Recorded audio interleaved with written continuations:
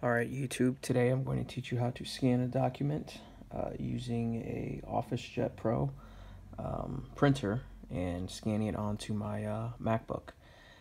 So let's get started. So the first thing I want to do is I want to open up and find my printer scanner. So I go to printer, well I go to systems first, then I go to printers and scanners on my Mac. And what this does is gives me this small little page here. So if you see right here, there's two options, either print or scan. I'm going to go to scan. And then I'm going to go to open scanner. Now, once I go to open scanner, I'm going to take the document that I have here. This is my document that I'm going to be scanning. So if you notice it right now, it's actually doing an overview scan. Usually I have this here already in my scanner, but for the purposes of this video I'm going to put it there now. And as you can see in this right corner, that's this is facing down. This part is going to get scanned, so this is like the right corner. You want that to face that and facing down. So I already had it open, so all I'm going to do is close it here. I'm going to go back to my computer.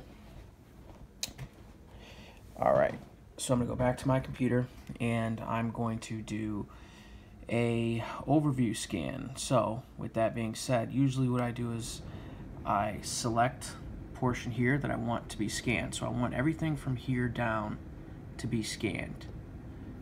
And I'm going to do a overview scan. It's very important you do an overview scan. So I do an overview scan. So what that's doing is it's doing a scan of the document that I have right now. Perfect. You see how it scanned it? Now, it doesn't necessarily mean that it's scanned onto your computer yet. You still have to scan it. So I'm just going to save it as YouTube. So here's my format. I have it as a PDF. It's going to my desktop. It's really important you know where it's going, because if you have a lot of files you can lose it. But the name, I'm just going to put YouTube. Alright, and it's going to my desktop. Now, all I'm going to do is I'm going to scan it. So it says scanning YouTube document, and I'm going to show you where it went.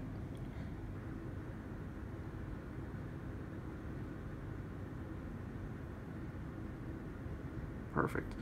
So I'm done. It just scanned. For the most part, you can kind of hear your printer, or just give it about 10 to 15 seconds, and usually you'll be done. So you can just minimize this, minimize this. I do have a lot of stuff on here. So I go to YouTube here, my document, boom, found it. Click it, and it's officially scanned onto my computer. So fairly simple. Hopefully this video helped, and make sure you like and subscribe, and thanks for watching.